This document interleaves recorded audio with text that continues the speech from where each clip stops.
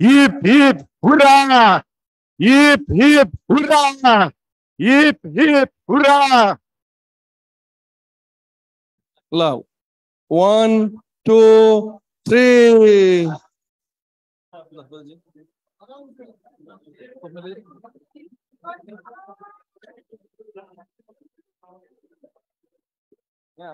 रुबिनाजीलाई पनि खिदिनु पर्यो एकदम कान्छी महासचिव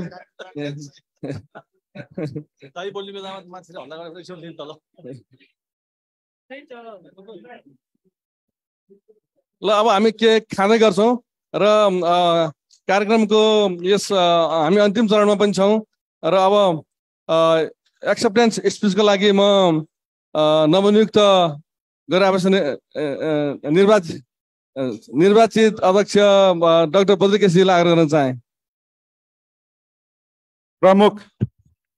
प्रमुख निर्वाचन आयुक्त यादव प्रसाद ढुङ्गेनाज्यू, निर्वाचन आयुक्त टीबी कार्केज्यू तथा अन्य निर्वाचन आयुक्तज्यूहरू, गैर आवासीय नेपाली संघका संस्थापक तथा सूत्रधार भीम उदासज्यू, आज भर्खरै निर्वाचित भएर सर्टिफिकेट लिएर खादामाला लगाउनु भएका मेरा कार्य समितिका सम्पूर्ण उपाध्यक्षज्यूहरू, महासचिवज्यू, उपमहासचिवज्यूहरू, कोषाध्यक्षज्यू, सहकोषाध्यक्षज्यूहरू, सचिवज्यूहरू र सम्पूर्ण रिजनबाट जितेर आउनुभएका रिजनल कोअर्डिनेटरज्यूहरू, डेप्युटी रिजनल कोअर्डिनेटरज्यूहरू, युवा उपाध्यक्ष, महिला उपाध्यक्ष, युवा संयोजक, महिला संयोजक र विभिन्न आईसीसी मेम्बर साथीहरू, सर्वप्रथम त म यहाँहरू सबैलाई हार्दिक हार्दिक बधाई दिन चाहन्छु। Hip hip hurrah, hip hip hurrah, hip hip hurrah. साथीहरू, यहाँहरूले असाध्यै ठुलो मेहनत गर्नुभएको छ। यो मेहनत हामी सबैको संयुक्त मेहनत हो र आजको यसै कार्यक्रमबाट हामी के वाचा गर्न चाहन्छौँ भने 2 वर्षको कार्यकालमा हामी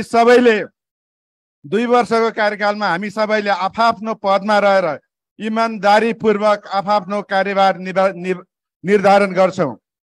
साथीहरू, हिजो नै हाम्रो अधिवेशन 11औं अधिवेशनको अन्तिम दिन थियो, तर त्यो हिजो विभिन्न टेक्निकल कारणले गर्दाखेरि हिजो महाधिवेशन सम्पन्न हुन सकेको छैन। महाधिवेशनमा सांगठनिक प्रतिवेदन र आर्थिक प्रतिवेदन अझै बाँकी छ। त्यसकारणले हामी पछि जुमको मार्फत चाहिँ सांगठनिक र आर्थिक महाधिवेशन पेश गर्नेछौं। साथीहरू, हामीले यो इलेक्सनलाई असाध्यै ट्रान्सपरेन्ट होस् भनेर अन्तर्राष्ट्रिय रिकग्नाइज बेरो भोटिङ कम्पनीलाई भोटिङ गर्न दिएका थियौं। भोटिङ अनलाइन मार्फत र काठमाडौँबाट पनि भौतिक रूपमा भोटिङ भएको थियो र भोटिङको नतिजा आउँदाखेरि टेक्निकल इररको कारणले गर्दाखेरि त्यहाँ भोटिङको नतिजामा एकजना उपाध्यक्ष पदको नतिजामा थोरै इरर आएको थियो। त्यसकारणले पनि त्यो नतिजा हामीले हिजो प्रकाशन गरेको नतिजा अन्तिम थिएन र अन्तिम नतिजा आज भर्खरै निर्वाचन आयोगले प्रकाशित गरिसकेको छ, हाम्रो वेबसाइटमा प्रकाशित गरिसकेको छ र आज भर्खरै मात्रै प्रमुख निर्वाचन आयुक्त लगायत निर्वाचन आयुक्त आएर हामी यो सभामा आएर निर्वाचनको घोषणा गरिसक्नु भएको छ र सम्पूर्ण निर्वाचित पदाधिकारीहरूलाई म हार्दिक हार्दिक फेरि पनि बधाई दिन चाहन्छु। हामीले यो 20 वर्षको अवधिमा सुरुमा संस्था स्थापना गर्दाखेरिदेखिका संस्थापक अध्यक्षहरूको योगदानलाई कदर गरेर सुरुका दिनमै सम्माननीय राष्ट्रपतिज्यूको हातबाट सम्पूर्ण संस्थापकहरूलाई हामीले सम्मान व्यक्त गरेका थियौं। त्यस्तै गरी आज 87 वटा देशमा हाम्रो एनसीसीहरू गठन भएका छन्। ती 87 वटा एनसीसी का अध्यक्षहरूलाई हामीले हिजो सम्मान कार्यक्रम राखेका थियौं। एनसीसीहरूको प्रेजेन्टेसन त्यस्तै गरी क्षेत्रीय कार्य समितिहरूको प्रेजेन्टेसन हिजो हुन नसकेको कारणले सम्पूर्ण एनसीसीहरूका संस्थापक अध्यक्षलाई हामीले सम्मान गर्न सकेनौं। हामीलाई दुःख लागेको छ, तर यो कार्यक्रम हामीले स्थगित गरेका छैनौँ। अब छिट्टै नै अफिसियल कार्यक्रम राखेर सम्पूर्ण 87 देशका अध्यक्षहरूलाई हामी सम्मान गर्नेछौँ भन्ने जानकारी पनि गराउन चाहन्छौँ। यो निर्वाचनमा 100 जना भन्दा बढी उम्मेदवारहरू हुनुहुन्थ्यो। सबै उम्मेदवारहरूले ठुलो प्रयास गर्नुभयो र बढी मत ल्याउने उम्मेदवारहरू विजयी हुनुभयो भने कम मत ल्याउने उम्मेदवारहरू उपविजयीहरूले पनि हामीलाई साथ दिएर जानुहुन्छ भन्नेमा हामीलाई विश्वास छ र हाम्रो कार्य समितिले उपविजेताहरूलाई मात्र साथ लिएर जाने होइन, सम्पूर्ण एनआरएन अभियानका सम्पूर्ण साथीहरूलाई एक साथ लिएर गएर अब एकता नामको मात्र एकता होइन, साँच्चीकै वास्तविक एकता बनाउन हामीले प्रयास गर्छौँ र मलाई विश्वास छ यसमा हामी सम्भव हुन्छौँ।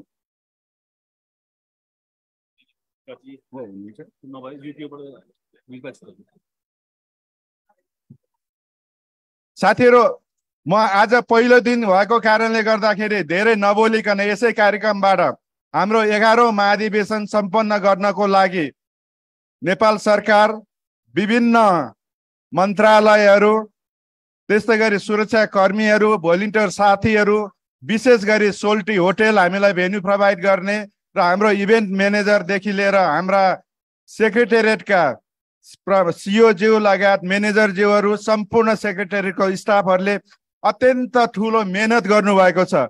म उहाँहरूलाई हार्दिक धन्यवाद दिन चाहन्छु। संसारभरिबाट असाध्यै धेरै साथीहरूले खटेर काम गर्नुभएको छ हाम्रो टिमलाई विजय गराउनको लागि।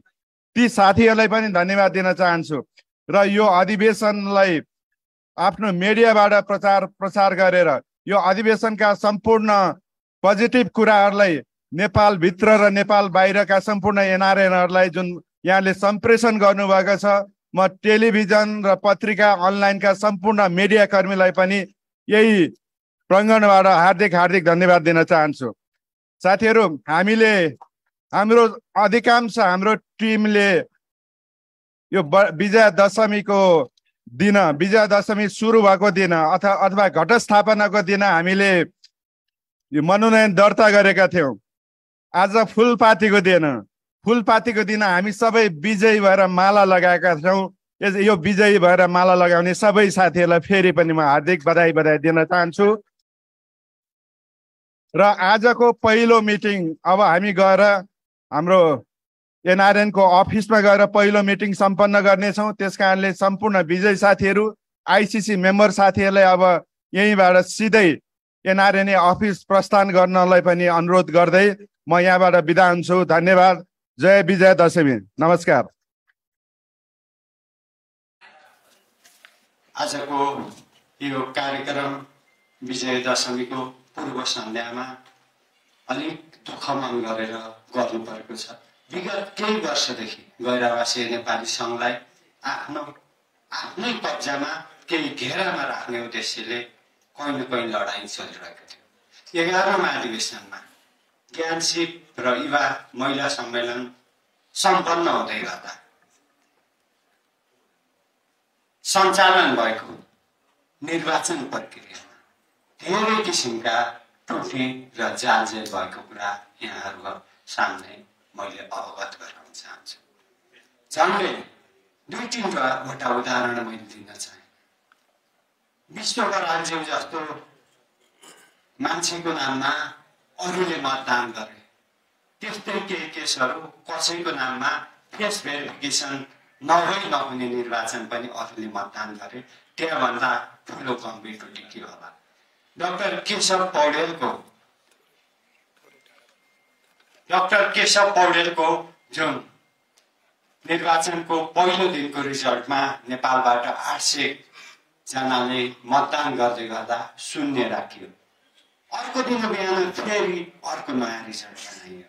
यसरी किन भन्दा भेरोभोटिङमा हामीहरूले जुन प्रक्रियाको लागि सुरुदेखि नै माग गरेको थियो, कमसेकम भेरोभोटिङमै जाने भने पनि अर्को सफ्टवेयर सिमिलरले कार्बन कपी नेपालबाट चलाउने भन्ने मेरो सुरुदेखिको जोरदार माग थियो। त्यसलाई पनि स्किप गरियो। पछि भन्दै गयो 3 चोटि मेल आउँछ निर्वाचन भन्दा पहिला टेस्ट मैले त्यो पनि मुस्किलले 1 चोटि आयो केही घण्टा पहिला। त्यसपछि 2 दिन डेमो भोट गरिन्छ भनेको झन्डै डेमो भोट भयो कि भएन एकचोटि केही 20-30 जना साथीभाइले आयो त्यो भोटिङ कसरी गर्ने कहाँ जाने केही पनि क्लियर भएन। निर्वाचन सुरु गर्नुभन्दा पहिला जुन मतपत्रमा 4 जना अध्यक्षका उम्मेदवार हुँदै गर्दा मेरो नाम लास्टमा पर्थ्यो तर त्यो एउटै पेजमा नअटाउने बनाइयो र पछि धेरै विवाद पछि फेरि त्यो एउटै पेजमा अटाउँदो त रहेछ त्यसरी गरियो। त्यसपछि मैले निर्वाचन आयुक्तज्यूलाई भनेको थिएँ निर्वाचन हुँदाखेरि एउटा मुचुल्का उठाइन्छ के हुँदा के गर्ने त्यो मुचुल्का उठाउन भन्दा त्यो मुचुल्का पनि कहीँ केही कुराहरू समेटिएको छैन। निर्वाचन सुरु गर्ने कसो हुँदा के गर्ने म कानुनको विद्यार्थी त होइन तर इन जनरल त टर्म एन्ड कन्डिसन निर्वाचन भन्दा पहिला मुचुल्का उठाइन्छ र निर्वाचनको परिणाम घोषणा गर्नुभन्दा पहिला पनि ती कुराहरू समेटेर मुचुल्का उठाइन्छ त्यो मुचुल्का पनि कहीँ कतै उठाइएको देखिएन। त्यसपछि मैले अघि भने फेस भेरिफिकेसनबाट हुने निर्वाचन भनिएको निर्वाचन पनि केही मान्छेका नाममा हामीले पक्रियौँ केही मान्छे तर त्यसमा 100 मान्छे हुन सक्ने आशंका भयो। जुन मत अध्यक्षलाई खसेको छ त्यो मत किन भन्दा नो भोट प्रणाली हुँदा 100को सदस्यसम्म त्यति नै मत खस्नुपर्छ त्यो कुरा पनि त्यहाँ अध्यक्ष र सहको सदस्यसँग जाँदा खसेका मतहरू धेरै फरक छ। तसर्थ हामीहरूको जोरदार माग थियो यिनै त्रुटि भइसकेपछि रिपोलिङ गरौँ।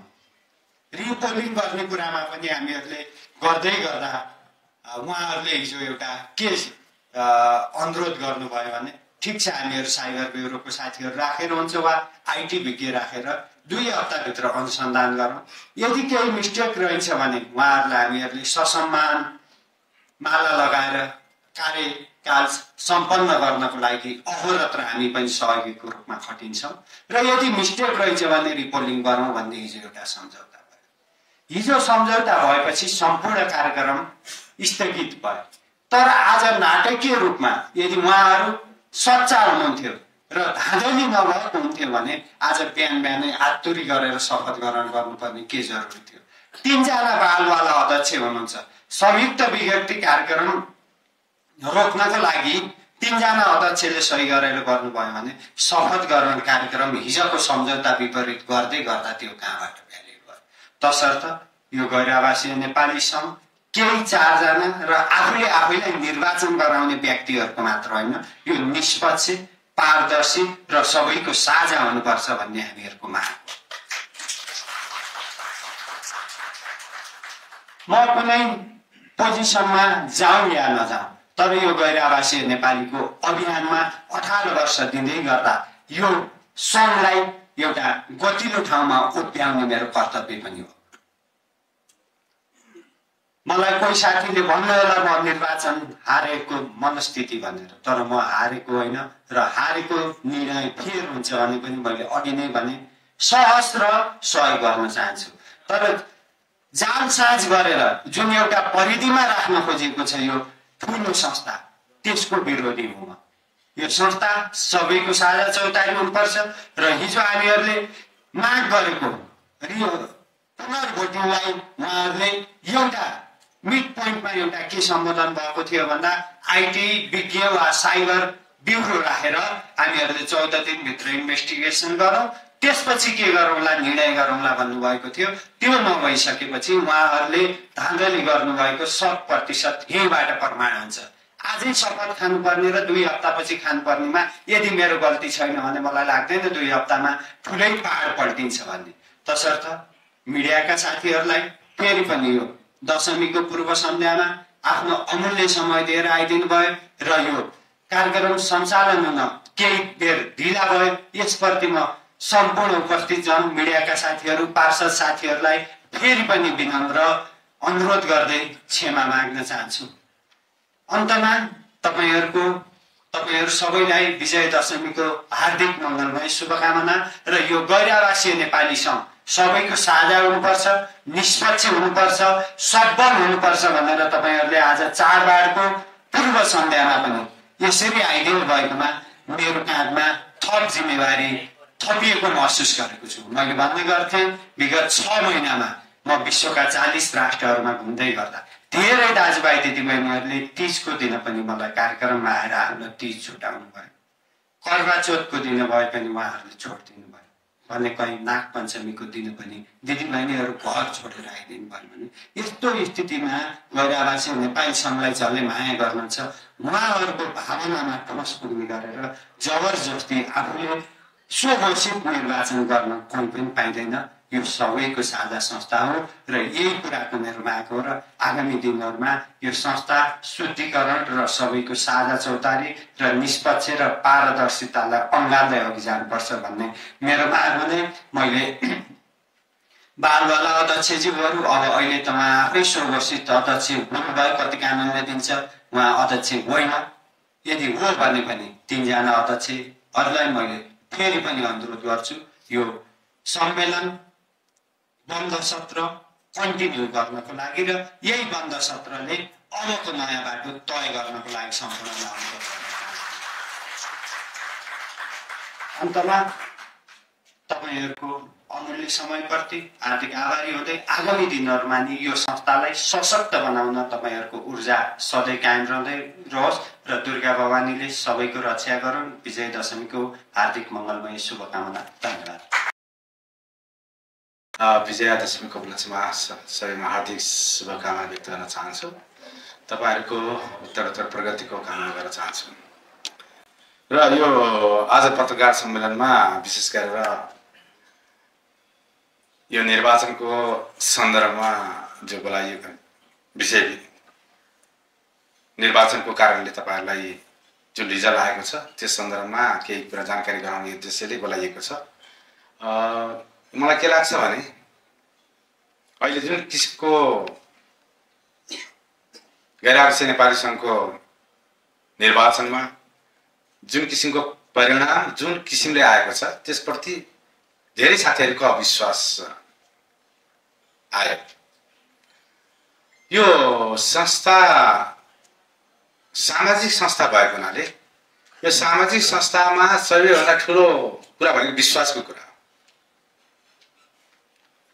जबसम्म विश्वास हुँदैन तबसम्म हामीले यसलाई हाम्रो उद्देश्य सबैको एनआरएनए, साझा एनआरएनए, सबल एनआरएनए, एकत्रित एनआरएनए भनेर जुन उद्देश्य सोचेका थियौँ सबैलाई समेट्छ भनेर जुन उद्देश्य लिएका छौँ, सबैलाई समेट्नको लागि सबैको विश्वास लिनु आवश्यक छ।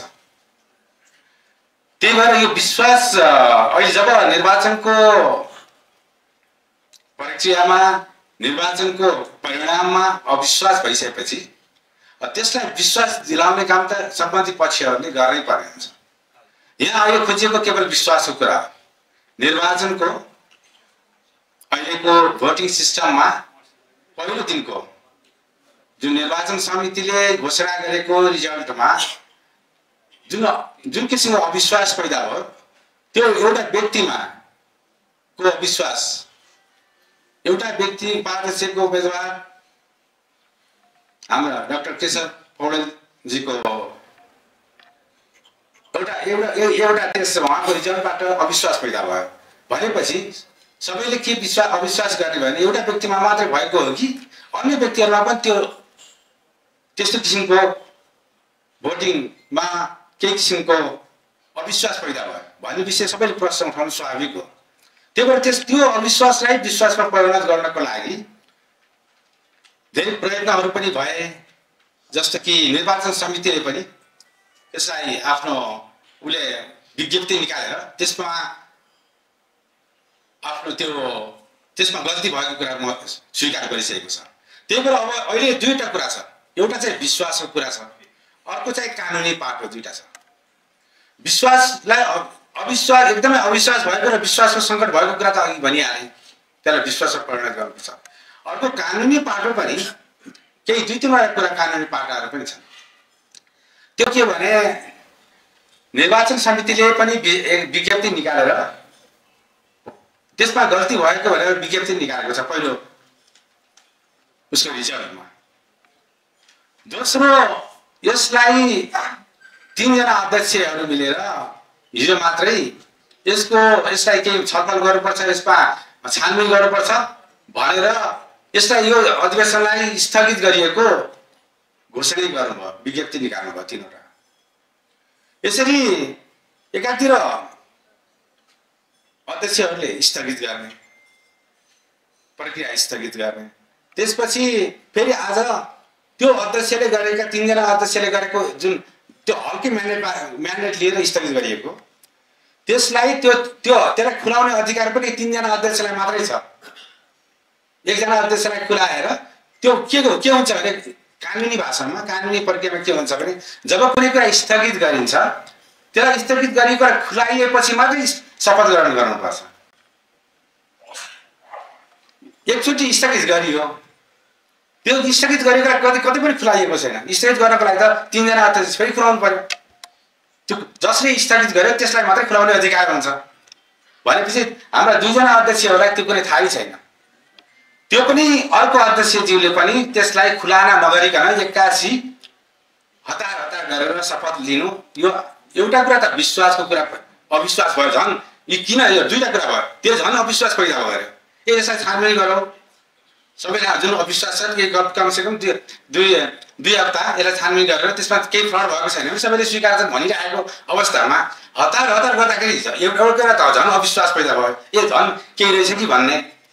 दोस्रो कुरा कानुनी पाटोमा त्यसलाई नखुलाइकन 3 जना अध्यक्षले जब जुन हलको म्यान्डेट लिएर जुन स्थगित गरेको छ त्यसलाई नखुलाइकन शपथ ग्रहण गर्नु त्यो कानुनको विपरीत हुन्छ।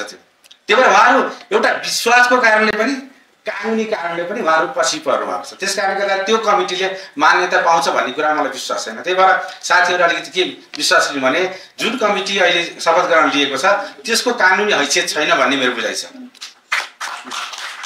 त्यो भएर यसमा के हुन्छ अब साथीहरू एकदम स्पष्ट हुनु पर्यो। त्यही भएर अबको प्रक्रिया भनेको त मैले पनि हामी खास भनिदियो भने यो सामाजिक संस्था भएको हुनाले मलाई धेरै यसमा यस्तो झगडाहरू विवाद नहोस् भन्ने चाहने म व्यक्तिगत रूपमा यो कुनै यस्तो किसिमको विवाद होस् भन्ने चाहेको छैन। यसमा त केही गरौँ, सबैलाई समेटौँ, यस के नेपालको समृद्धिको लागि नेपालीहरूको हितको लागि के गरौँ भनेर आएको म व्यक्तिगत रूपमा।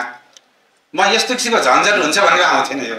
यस्तो यो यति यो झन्झटिलो प्रक्रियामा मलाई त्यति इन्ट्रेस्ट पनि छैन। मेरो आफ्नो नेचरले पनि यस्तो किसिमको लडाइँ झगडा गर्ने विवाद गर्ने मेरो आफ्नो नेचर पनि होइन।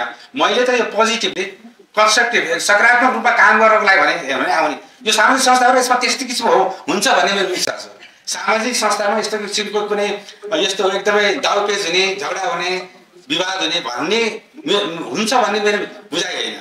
जुन विवाद छ त्यसलाई समाधान गर्न सकिन्छ, एक बनाउनुपर्छ। यो सामाजिक संस्थाहरू कुनै जस्तो कि भनौँ न यो त पुरै कानुनका छित्र हेरेर उहाँहरूले हरेक कुरा टेक्निकल पाटाहरू हेरेर उहाँहरूले हतार शपथ दिनुभयो नि। त्यो त केवल उहाँहरू आफूले केही सीमित समूहलाई आधिकारिकता दिन गर्नुभएको अहिले प्रयत्न हो। यो सामाजिक संस्थामा त सबैलाई समेट्नु पर्यो नि, त्यो प्रयत्न उहाँहरूले गर्नुपर्थ्यो भन्ने मेरो बुझाइ हो। उहाँले किन त्यसो योभन्दा अगाडि पनि एउटा ठुलो समूह बाहिर बसेको छ, उहाँलाई पनि समेट्नु परेमा झन् यत्रो ठुलो समूहहरू बाहिर फालेर सीमित समूहले के गर्न खोज्नु भएको? त्यसले त त्यो यसको उहाँले त्यो अध्यक्ष भएर पनि त कार्यसमिति बसेर के गर्न सक्नुहुन्छ? त्यो त हाम्रो उद्देश्य पनि होइन। हामीले सबभर त्यो कानुनी पाटो यो निर्वाचन भनेको त ठुलो कुरा होइन नि। यो सामाजिक संस्थामा धेरैजना भएको हुनाले को हुने भन्दाखेरि एउटा निर्वाचनको प्रक्रिया अप्नाएको न हो। यो कुनै ठुलो उस होइन। यो कुनै यहाँ यसलाई सभासद सांसद हुने पनि होइन, मन्त्री प्रधानमन्त्री पनि हुने होइन। त्यस्ता कुराहरूमा धेरै नअल्झी हुन्थ्यो। यसलाई त यो निर्वाचन खास हामी त सर्वसम्मतमा गरे पनि हुन्थ्यो, तर पनि धेरै साथी भएको हुनाले छनौट गरे कुनै आधार नभएको हुनाले ठिकै छ एउटा निर्वाचन गरिदिउँ भनेको मात्र त हो। सबभर यसमा त सबैलाई समेट्ने प्रयत्न गर्नुपर्ने हो। झन् उहाँहरूले त झन् छुटाउँदै भएको समूहलाई एउटा ठुलो एउटा समूह छुटेको थियो, उहाँहरूलाई पनि मिलाउनु होला भन्ठानेको त झन् भएको समूहलाई पनि छुटाएर सीमित समूहले के गर्न खोज्नु भएको यो मैले अझै पनि बुझ्न सकिरहेँ। त्यही भएर मैले उहाँहरूलाई पनि रिक्वेस्ट छ, बजीजीहरूलाई पनि रिक्वेस्ट छ, उहाँहरूले आउनुहोस् होइन, यो सबै मिलेर चलाउँ। यसमा धेरै यस्तो किसिमको जुन विश्वासको वातावरण सिर्जना गर्नुहोस्। ठिकै छ, निर्वाचित हुनुभएको राम्रो किसिमले निर्वाचित हुनुभएको भने छानबिन गरौँ, हेरेर भइहाल्यो नि। सबैले स्वीकार गरेर छँदैछन्, त्यतिसम्म पनि स्वीकार गर्न नसक्ने त उहाँहरूको झन् अविश्वास बढ्यो नि। मेरो भनाइ त यति नै छ साथीहरूलाई, यो सामाजिक संस्था भएको हुनाले सबै मिलेर यो संस्थालाई एक बनाऊँ। अझ पनि छ, एक बनाउन सकिन्छ, एक बनाऊँ। अब यसलाई विशेष गरेर नेपालको समृद्धिको लागि र नेपालीहरूको हितको लागि यो आवश्यक छ कि यो संस्था आवश्यक नभएको भए यसलाई सब डिजल्भ गरौँ भन्ने भन्थेँ मैले। गैर आवश्यक नेपाली सङ्घ जस्तो संस्था यो देशमा आवश्यक छ। आवश्यक भयो भने यसलाई बचाउनु पर्छ भन्ने मेरो मान्यता। त्यो बचाउनको लागि त तर बचाउने भनेको झन् यसले झन् विग्रह झन् यस्तो किसिमको विवाद सिर्जना भयो भने त्यसले झन् नराम्रो असर पर्छ। हाम्रो यसै पनि अविश्वास थियो हामीप्रति। 10औं महाधिवेशनमा 3-3 जना अध्यक्ष बनाउनु पर्यो। त्यसले गर्दा पनि हामीलाई कत्रो सबैले कति नराम्रो माने है एनआरएन भनेको पनि यस्तै रहेछन् भन्ने है साह्रै अविश्वास भएको थियो नि हामीप्रति। अहिले झन् त्यस्तो झन् विवाद भयो। त्यसले त झन् हाम्रो त्यो अविश्वास त झन् खतम भएर गएको छ। हामीप्रति सबैको यति नकारात्मक धारणा छ। यो नकारात्मक धारणालाई हामीले पोजिटिभ सकारात्मक बदल्नको लागि पनि हामीले केही परिवर्तन त गर्नै पर्ने हुन्छ। अहिलेको जुन त्यो पदवीको लागि जे पनि गर्ने भन्ने चाहिँ गर्नु हुँदैन है। मेरो उद्देश्य पनि त्यही छ, जित्नको लागि जे पनि गर्ने, जस्तो हत्कण्डा पनि अप्नाउने चिज चाहिँ गर्नु हुँदैन। यस्तै भएर साथीहरू यो केवल कानुनी कुरा मात्रै होइन, प्राविधिक कुरा मात्रै होइन, सामाजिक संस्था भनेको सबैलाई समेटेर लैजानुपर्छ। त्यसको लागि धेरै कुराहरूमा सहमति गर्नुपर्ने हुन्छ। म फेरि पनि यसबाट भन्न चाहन्छु साथीहरू, हाम्रो उद्देश्य भनेको साझा एनआरएन बनाउने हो, सबैको एनआरएन बनाउने हो, एकताबद्ध एनआरएन बनाउने हो, समृद्ध एनआरएन बनाउने हो। हस्त धन्यवाद।